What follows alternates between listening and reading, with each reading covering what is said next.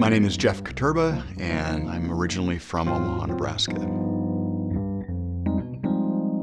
So I'm the editorial cartoonist for the Omaha World Herald, and I've been doing that I've been there since 1989. People often ask if I have a physical office at the newspaper. Do I go into the office? Is it like a 9-to-5 job? So I have a daily deadline. I draw a new cartoon every day, and when I get up in the morning, I don't know what I'm going to draw that day, mostly. And as long as I, make my deadline by the end of the day, then I've done my job, and hopefully I've done it well. And occasionally we'll work elsewhere. We'll work remotely, and it's helpful for me to get out of the office. I personally think that good journalism doesn't just happen at a desk or at a computer, and it's helpful to be out in the world. And that's where I get a lot of my ideas, in addition to reading, just immersing myself out in the community and in the world. I didn't really have anyone directly in my family who was drawing. I had two aunts who were painters, so I was around painters, but not really. There really weren't any cartoonists. I had an uncle who was a journalist, and he was killed about a month after I was born, so I never got to meet him, but I heard all these great stories about how he was a member of the Washington Press Corps and covered John F. Kennedy and covered the space program. And then I think just frankly, my father had a day job, but he also repaired televisions. He would buy old TVs, fix them up, and then advertise them in the Sunday newspaper. And he was always worried about his ad, wanted to make sure there weren't any typos or any errors. So he and I would drive to the newspaper the night before on Saturday night to pick up an early edition of the paper. And I felt special because I felt like we were time traveling to the next day to get the Sunday paper. So I thought, I'm probably the only kid who has tomorrow's comics tonight. And the newspaper back then was heavy and weighty, and it just felt big and thick and important. It felt important. And I just remember, picking up this Sunday paper the night before, and if my father allowed me to carry it into the house, that it just had this weight to it. In the same way that a stack of typing paper, now it would be, all-purpose copy paper, but if I had a ream of typing paper, it felt the same way. Just the thickness of having all that paper, all those blank sheets of paper, which held so much promise, really, because all that blank space meant that I could fill those pages up, with my drawings. I don't know if I came to cartooning through my love of newspapers or vice versa, but I wouldn't say that politics or current events really played a role in any overt, obvious way. I do remember one of my aunts, who was one of the painters. I distinctly remember her watching the Watergate hearings, and she was just immersed in the Watergate hearings, and she was reading the Wall Street Journal and talking about how important this was. And I thought it was kind of boring. Now I look back and I think, oh my gosh, I would have loved to have been a cartoonist at that time. I also think my uncle, the journalist, just hearing these stories about him writing columns and following the Kennedys, and especially his writing about the space program, and my father's interest in the space program as well, and getting to stay home to watch the latest Gemini or Apollo launch. So even though that wasn't a political thing, it was definitely a current event kind of thing, and it just felt super important and relevant. I'm convinced that if there was no space program, I don't think I would have been a cartoonist. I think it's that cut and dry.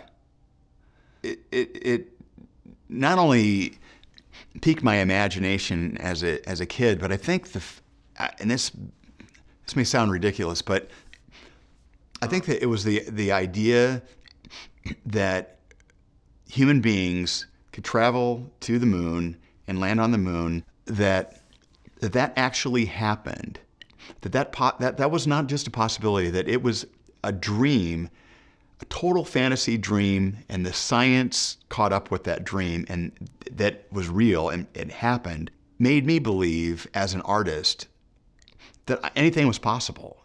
And I've carried that with me. I mean, I think that's like, it's just a kind of a guiding principle.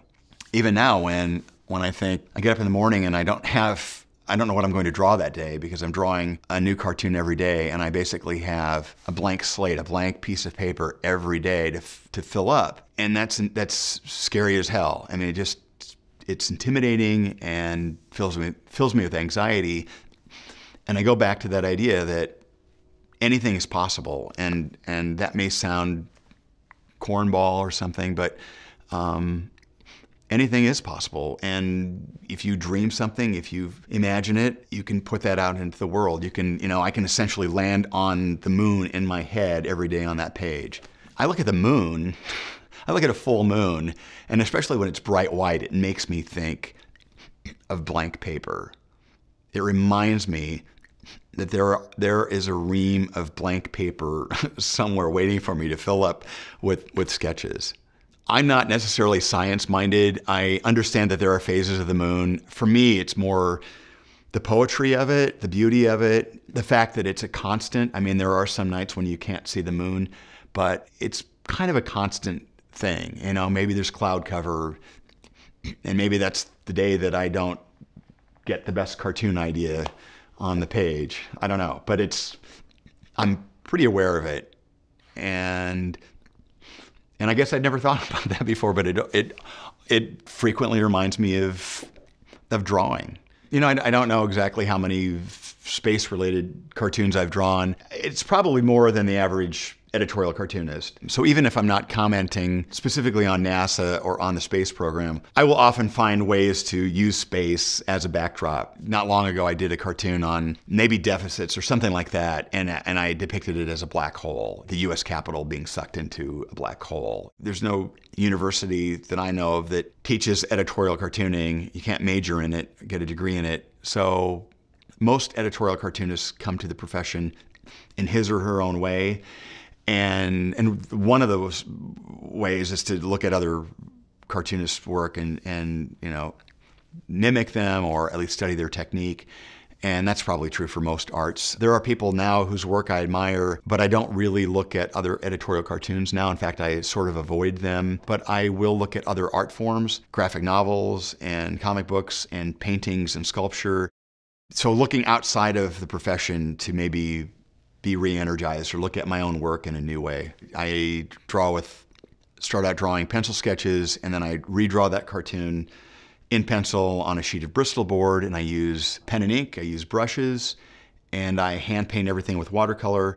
Most cartoonists, I think, are using some form of software to either color their cartoons in. Some people are doing the entire cartoon in digital form. I'm not opposed to it. I just prefer that tactile experience of hand on paper. I like getting ink on my fingers. So the technique for me hasn't changed, but what has changed is how timely a cartoon needs to be. And I think that a lot of that has to do with the internet. For example, I'm syndicated with King Features to 400 other newspapers, and there was a time when you were syndicated where you would draw your cartoon, you would make a photocopy, you would send it to the syndicate. They would make photocopies. They would then snail mail those back to the newspapers.